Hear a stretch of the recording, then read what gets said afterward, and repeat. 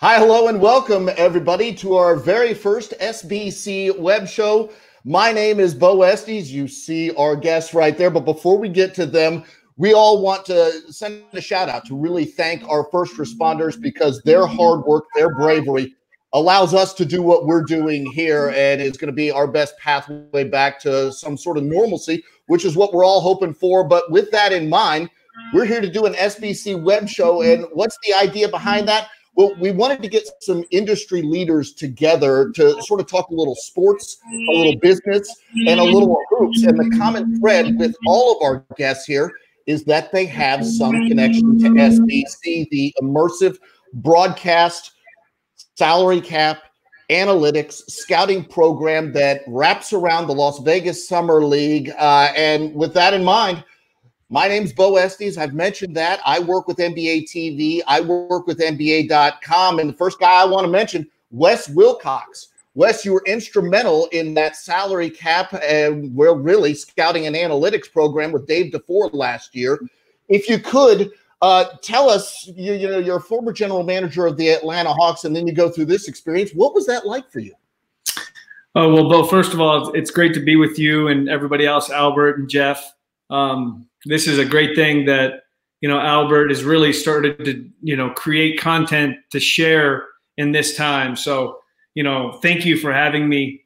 But SBC it's really a great event because, number one, it gives you a chance to give back and to kind of share your experiences with the next generation that, someday wants to be where guys like us have been and where we will be in the future.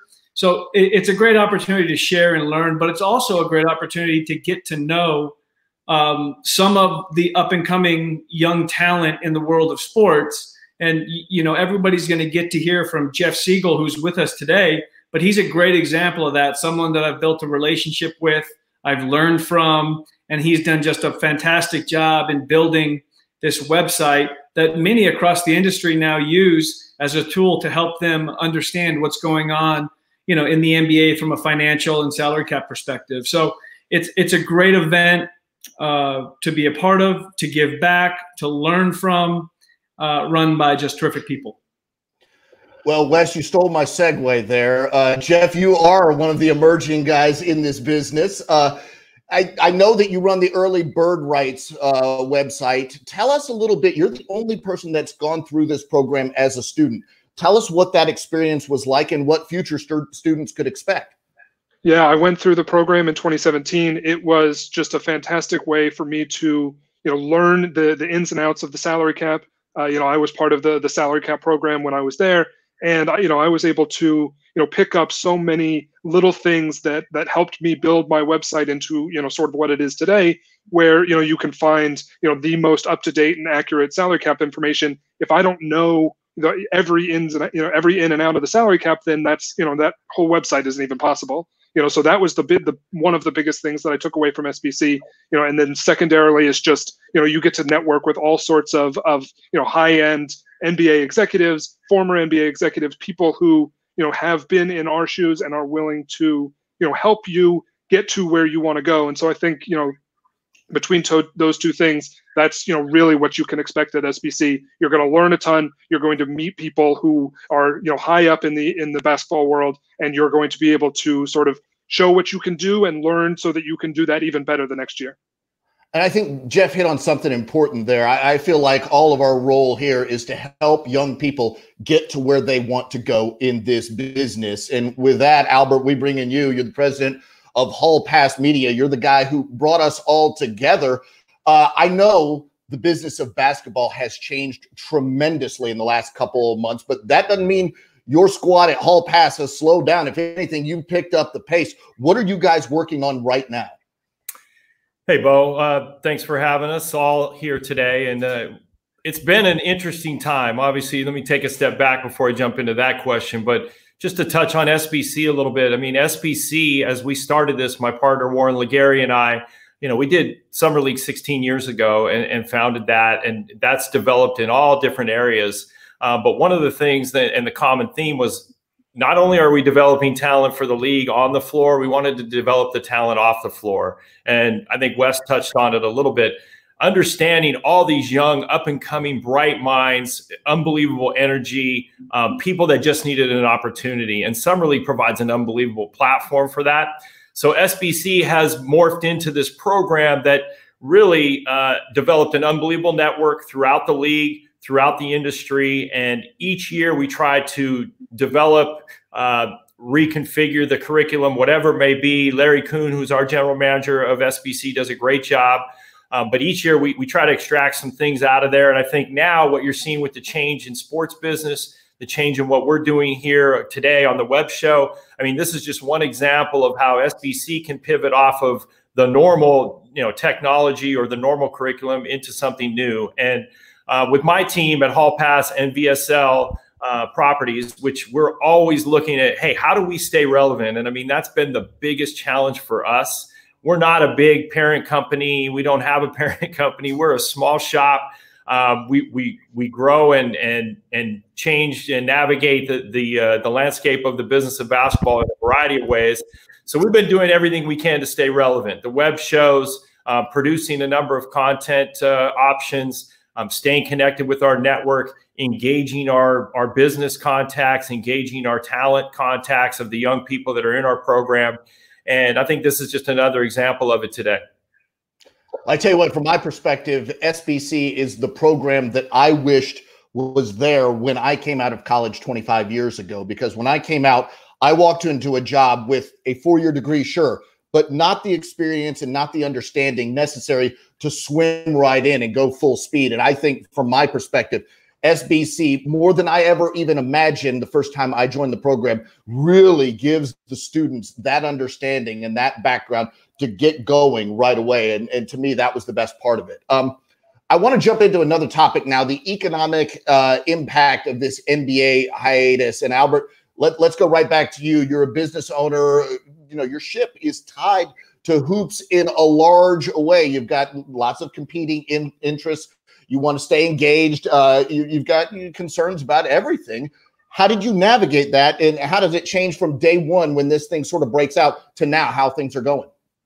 It's been tough. There's no doubt. I mean, just like anyone else in a business or an industry that's completely stopped. I mean, we've had to really take a look at all areas of our business, cover the costs that we have. I mean, revenues have really kind of just come to a pause, really. I'm not going to say a halt, but a pause, because there's just so much uncertainty. I mean, these are new times for all of us. Obviously, we're waiting on different calendars, and the calendars meaning when are broadcasts going to happen, when are events going to happen, all of those things. And we've really tried to navigate those waters and be ahead of it. The web show, as I said, is one. I mean, we've come up with a variety of situations and circumstances on how to run a new live event. So live events is a big part of our business. So working with our medical professionals, our infectious control team, our event and venue operators, not only from an NBA standpoint, but we also are highly involved in the TBT now, which is the basketball tournament, which was due to start up right after NBA Summer League. We have a number of things that we operate with NBA Coaches Association. So everybody is in a holding pattern, but really the challenge is you try to control what you can. And unfortunately, right now, that's not a lot for all of us. But you also look, if there is a new opportunity that arises, or a new industry, or a new niche in this business, you got to be ready to strike. I joked around the other day with our guys. I said, look, if we need to build boats, we're going to build boats, right? We just need to be able to do that and pivot. Pivot is a key word for all of us, and we do that pretty well at HallPass with a nimble team. But it's been a challenge. There's no doubt, not knowing what it is. And part of doing these shows themselves is the mental capacity. I mean, that's going to be a big challenge for all of us throughout this time, is how do we stay mentally sharp? How do we maintain our obligations at home and our families and all of that without losing that edge in business? And in basketball, as you said, it's hyper competitive. There's only a handful of people that do what we do with the NBA and these relationships and with SBC. So, for us, it's staying sharp and figuring out what's next. But in the meantime, motivating, keeping everybody fresh and ready to go when we're called. Wes, I think about something Albert said about staying sharp and everything like that. You've been involved. You've been a general manager of a team. How would you be communicating with people during this circumstance? And tell me about the timeline also for the NBA, why that calendar is so important for them as they try to get back and play out this season. Yeah, well, talking to people around the NBA and friends across the league right now, front offices, coaches, medical teams are staying, in day-to-day contact with their players. A lot of them are doing, Zoom workouts, like conditioning workouts. Many are just the normal course of communication, texting, phone calls. Everybody in this time is going to stay connected to their players and their staff, because, staffs are a part too. And the front offices are working on the NBA draft, and they're holding Zoom calls or, Microsoft Team calls or, opportunities like this where they're working like they would be in the office, but just doing it through technology. Because one of the challenges in this current time is the NBA draft is still on the calendar and at the end of June, and teams have to assume that that's going to happen until they know otherwise. I think everyone is kind of believes that will be pushed back, but we don't know that, because that's going to come after a decision on, how they're going to handle the season. So everybody is doing their best using technology to stay connected at this time. And then your second question about starting the season and restarting the season, that's going to be driven, one, by, of course, the medical community. Two, we're going to need public sentiment, to move in favor of something like this. And third, though, is there's going to be a significant focus on player health. And this period of time, this delay, this pause, as Albert said, every player has a different physical, training setup. Many players are living in apartments, and those apartment complexes, I've understood, in some cases have their fitness centers shut down. So teams have sent, training equipment to their players' houses or apartments to try to help give them something that they can do to stay in condition. And so I would imagine that we're going to have a really nice run up before we actually start playing games again, assuming we do. We all hope we do. But you're going to have a good 20, 25, 30-day window, I would think, at minimum, to know that you're going to have an opportunity to recondition before we restart the season. Hey, what do you think? That's on that too for a second, Beau. Like everything that Wes mentioned from a player health, all of those, everything that goes into restarting. Take it another step now from a live event operator. All of the venues, all of the arenas, everything that goes into that. I mean, these businesses are designed to run at 100% capacity. Our Vegas hotels, for example. I mean, and shutting that down and slowly coming back, whether it be 25, 40%, whatever it may be, it's really a strange challenge now to come up with a business model where you can actually make money and make a living, right? I mean, because they're not designed to do that. I mean, these guys, generally their margins are, once you're 80% capacity is where your margin's at, right? Above that.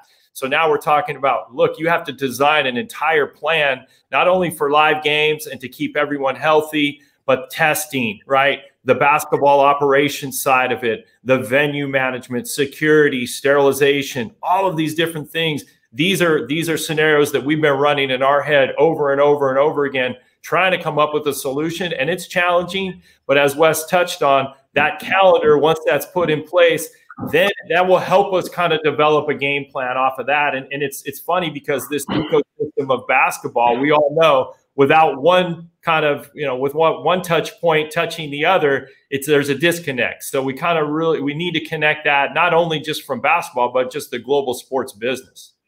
Well, what I'm curious about is so a timeline, we get word that, okay, we're good to go whenever. A team's going to need what, Wes? A month to get training and to be ready to play a game? And does that correspond with, Albert, your timeline for a live event? Is that right, Wes? Roughly a month to get going, or you think it's more or less than that?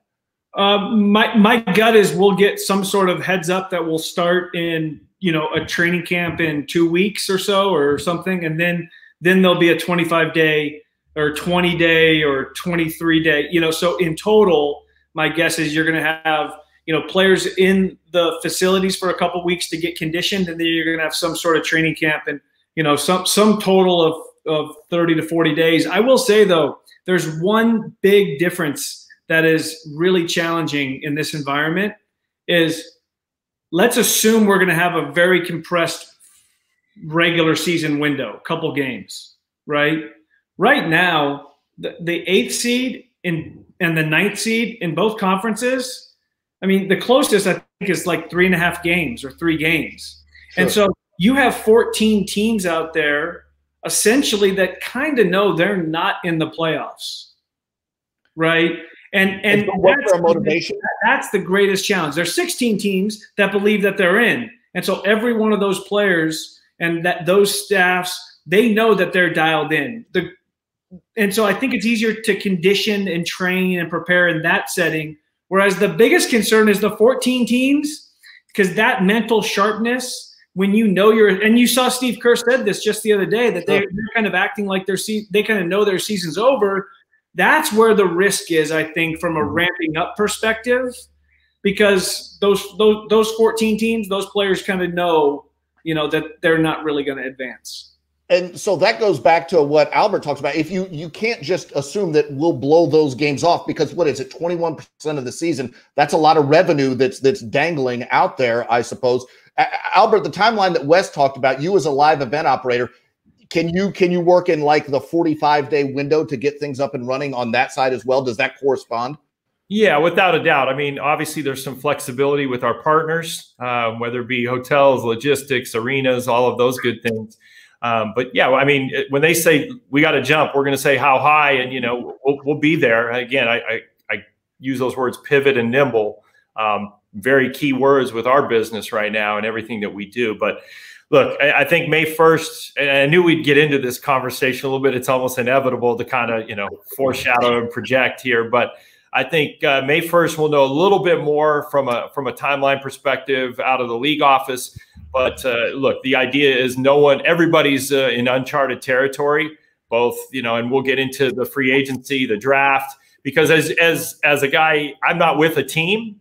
Our business is the second season, right? There's 2 seasons. There's the team, the regular season, and the playoffs when you're with the team in the league. Then there's the second season, which that's how Wes and I have become such good friends over the years, as we see each other all over the world in different events, and we're in the gym 10 hours a day, watching prospects, putting on events at camps, you name it.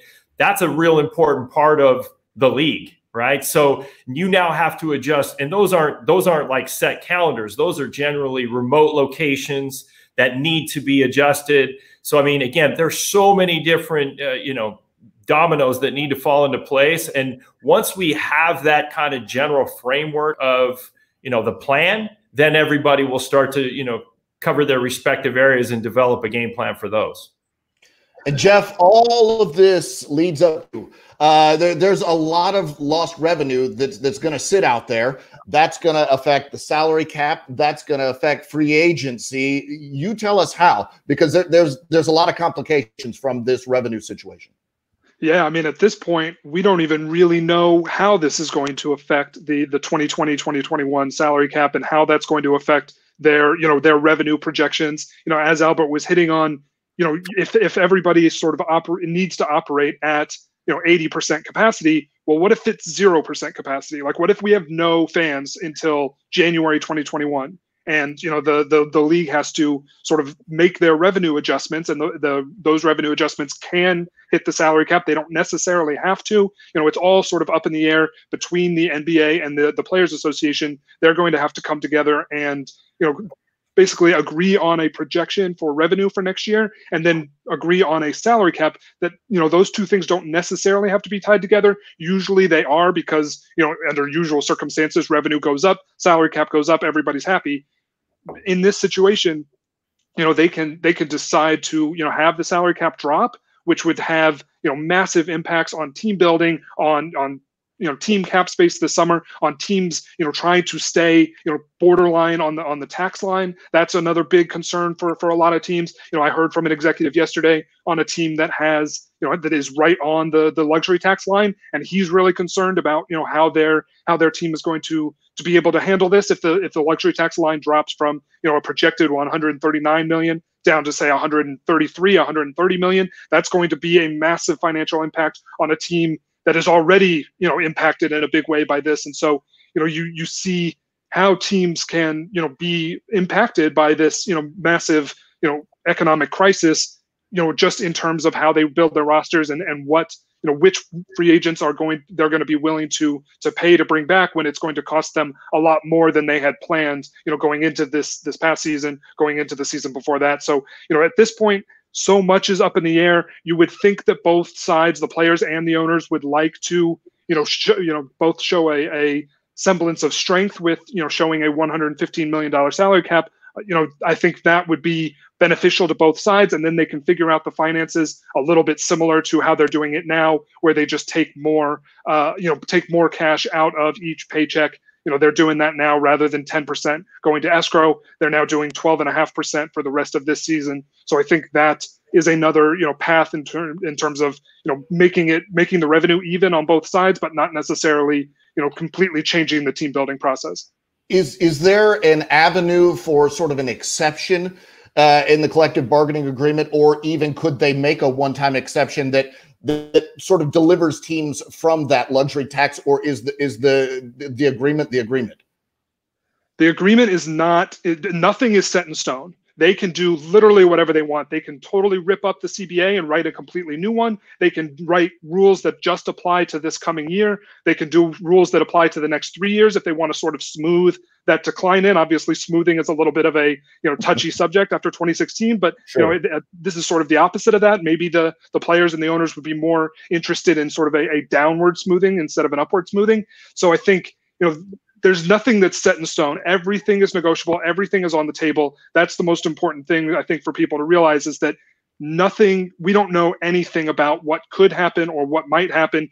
Everything is negotiable. They can put all of this stuff on the table. They can lower the salary cap and keep the luxury tax threshold where it was supposed to be. That's totally fine too. It's just up to the agreement between the league and the players. Wes, from a team perspective, say you got a guy like Jeff on staff, what are you wanting to know from him? Is it several different projections of what things could look like? And what are your concerns if you're running a team? Yeah, well, I mean, Jeff hit it on the head. First, from a global perspective, the only thing I would add to that is, just as a point of clarity, that would need to be negotiated between the owners and amongst themselves first. The governors would have to agree for the internal league mechanics regarding salary cap and luxury tax levels internally, and then the league would have to negotiate that with the Players Association as well. So it gets a little bit complicated. But it can all be done. Absolutely, Jeff is 100% right. Nothing is set in stone. One of the more interesting things here, though, is let's just say that the salary cap and the luxury tax were to come down, which it may not, but if revenues come down because we lose games, in theory, everyone kind of assumes that, there will be some kind of downward adjustment. That's why the league office is withholding more money from the players' paychecks to make sure that they're able to level set appropriately and that the players get what they are, contracted to receive, just above 50% of all basketball related income.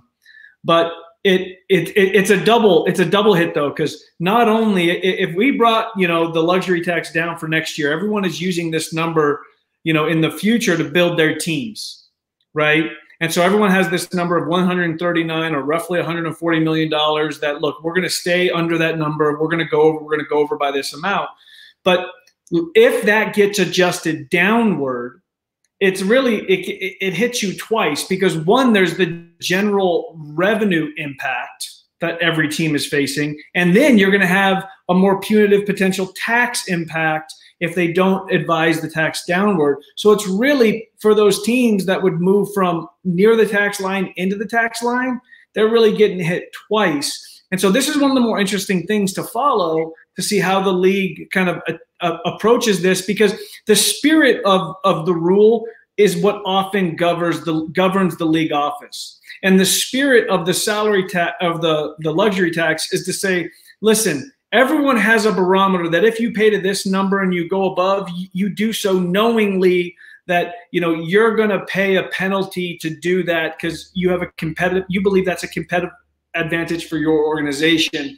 And so if I had to bet, the league would make some sort of adjustment because of the spirit of the rule. And with the unusual circumstances, they're not going to want to hit the teams twice.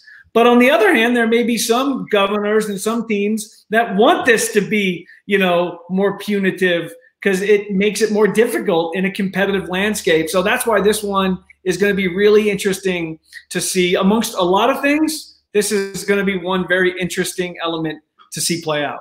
Well, Wes talked about the spirit. Jeff, in your conversations, is there a spirit of cooperation? Do people want to sort of make this work going forward?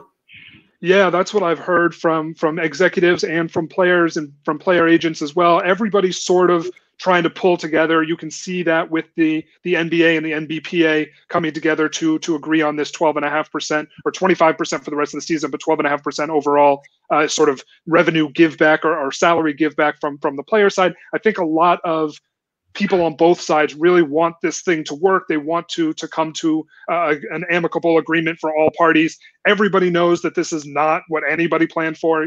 Everybody understands that, perhaps the competitiveness of, the competition between teams perhaps comes to it goes lower on the sort of priority list than just sort of the overall health of the league.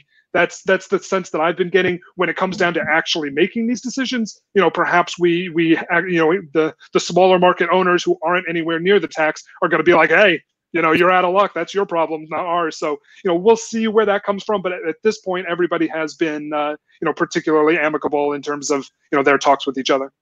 An adjustment. Right. I would say this too, Beau, just from an adjustment standpoint. I mean, every contract right now that we have or that we're a part of, everyone has been willing to adjust, right? That's been the mindset of basically the economy globally.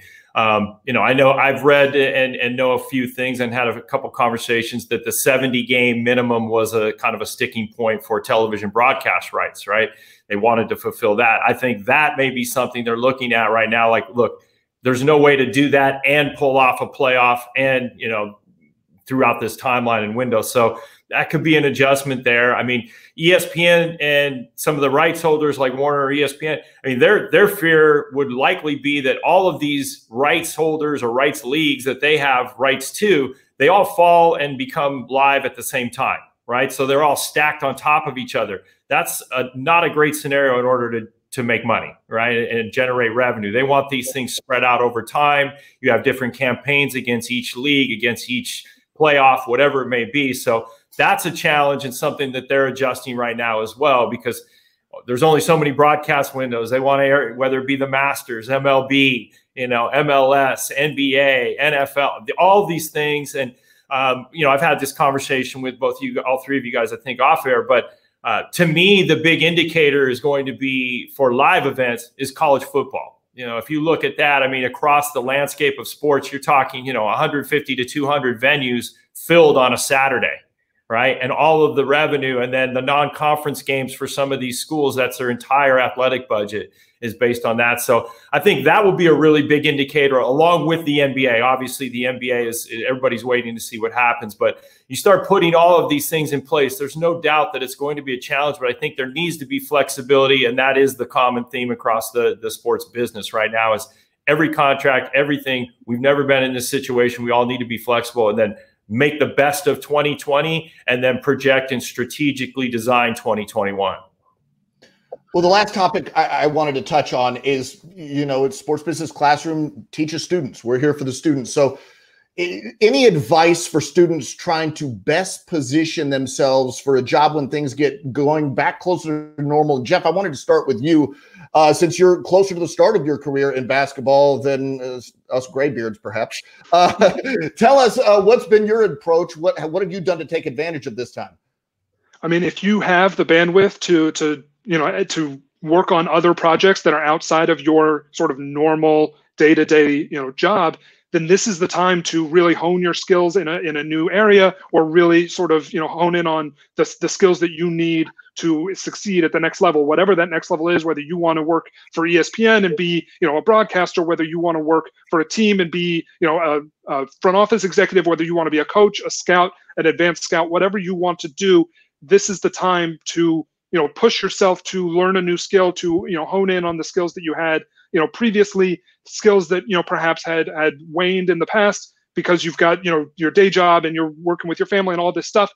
Now, if you have the bandwidth to do it, if you're, if you have a job that, perhaps you're not going to every day, you've got all of this extra commute time that you no longer, have to spend in your car going from place to place. This is the time to sort of use that extra time and really push yourself to, to add a new skill, or to, really hone the skills that you already have. Wes, piggybacking on what Jeff said, I just keep thinking about people who are coming out of college. They've done everything right and they've really prepared themselves, and boom, this hits and they feel, man, my career's delayed a bit. I may have college loans I got to pay for. What in your mind should they be doing right now to best prepare themselves for a career?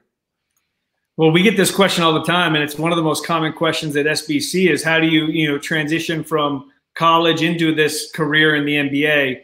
And we are in a unique time right now because of COVID-19 and this pause. And Jeff did a really good job of explaining how you can differentiate and use this time to your advantage. But we're also in a different era with social media, one where Beau, yourself, Albert, myself, we didn't grow up with this era. And so we think about it from a player's perspective all the time. They can control their brand.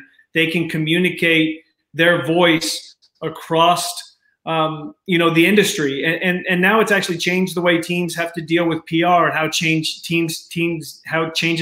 teams deal with medical. But it's also a great opportunity for every young person out there. If they're able to navigate the social media landscape well enough, they can communicate to the entire NBA basketball community, the entire front office community. And the best example of this is Jeff Siegel sitting with us now. This is how I met Jeff Siegel, by following Twitter. And so literally on Twitter, it's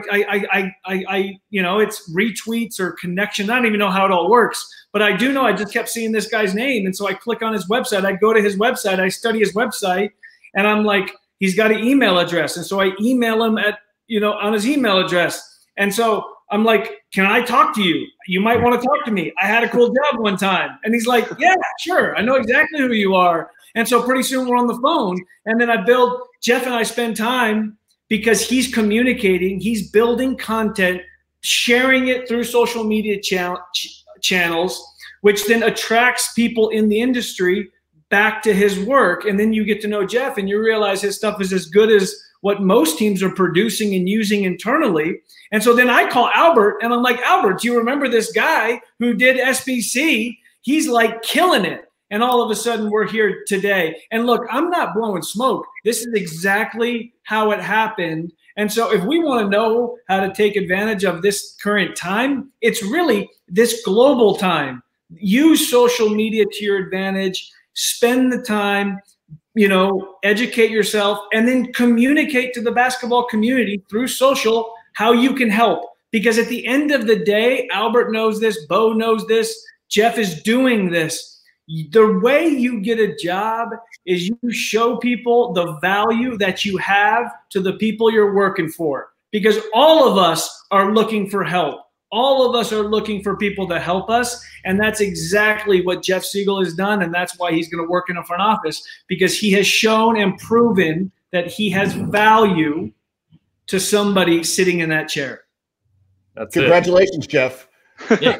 I appreciate that. Right now, so. Yeah. I think he just got hired, Jeff. Yeah, speak it into existence. I'm very happy to just keep talking, and hopefully it'll happen.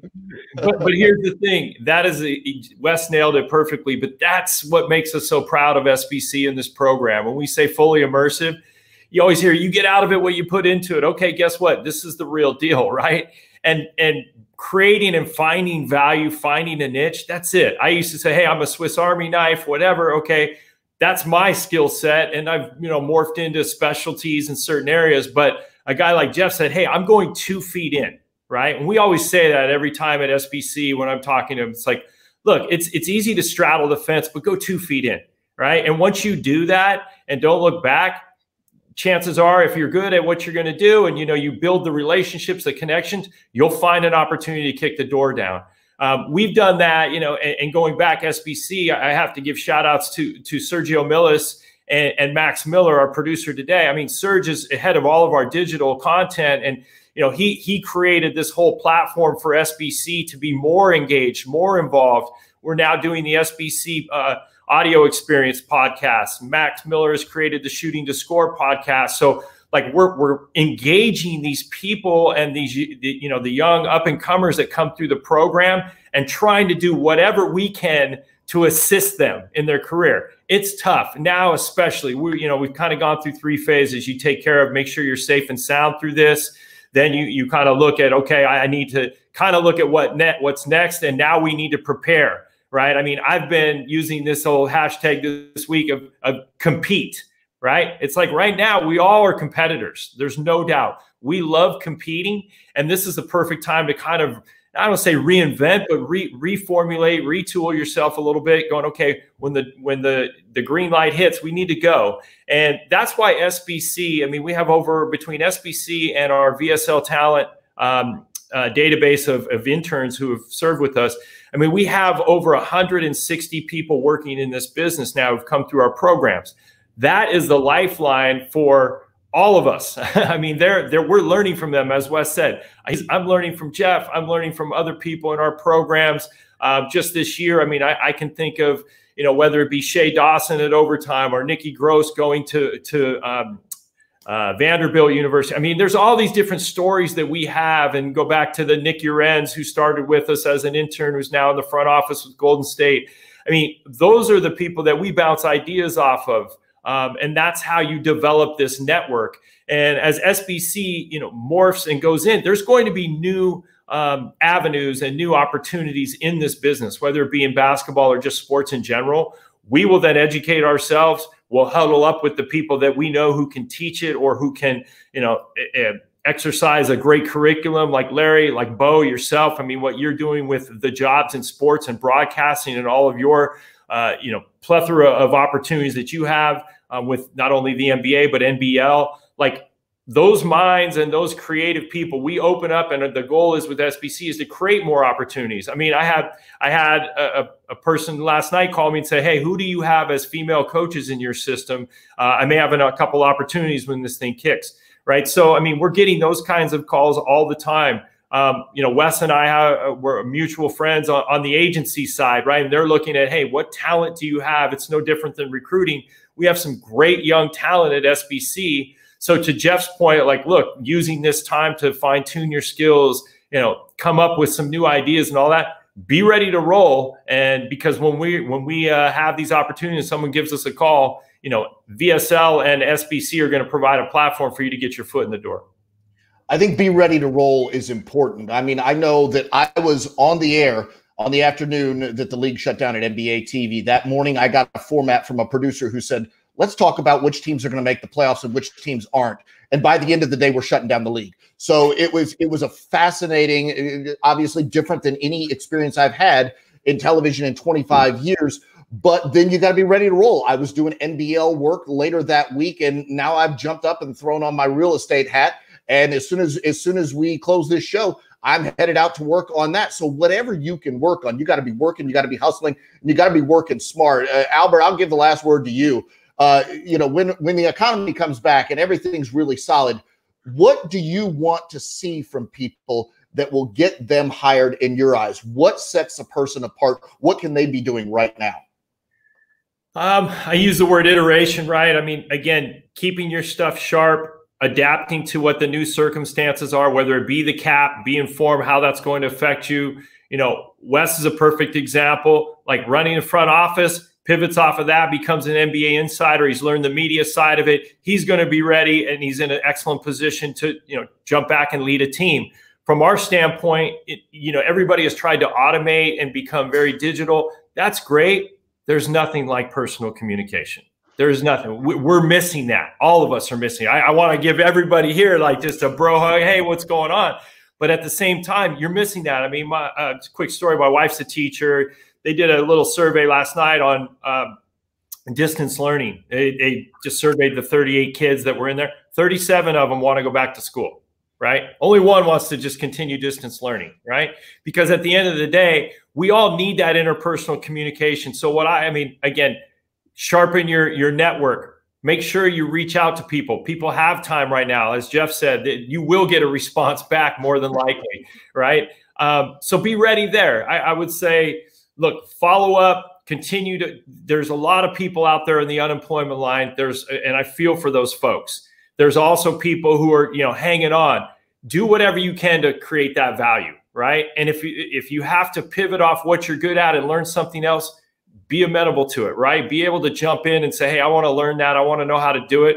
But keep your network sharp. Keep your personal skills sharp. Don't just sit back and, wait for the phone to ring. Like, engage with people. That's what you have to do, because no matter what, there's an effect on our bodies, on our minds, on our spirit. Everything is when you're around people and you feed off that energy. That's a good thing. Hopefully we can see this economy start to, slowly get back to it. I know out here in California, we're optimistic. I think we definitely dodged a bullet when all of this was going on. We had rain for like 3 weeks straight, so it kept everybody inside, and that may have been a good thing going forward. But you're seeing people do that, get that energy, bring that spirit. Don't stay down in the dumps. I mean, healthy too. This is another thing too. Like, everybody, you're seeing this. If nothing comes out of COVID, it's to show you, look, take better care of yourself, eat healthy, right? Get some exercise, keep that mind sharp, because obviously you're reducing the chance of catching it. And you're seeing that, 90+% are recovering on certain, without being an elderly or having a pre-existing medical condition.